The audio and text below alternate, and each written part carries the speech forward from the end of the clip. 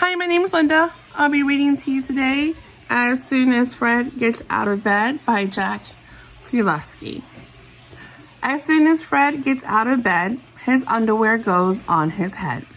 His mother laughs, "Don't put it there, a head's no place for underwear." But near his ears above his brain is where Fred's underwear remains. At night when Fred goes back to bed, he deftly plucks it off his head. His mother switches off the light and softly croons, "Good night, good night."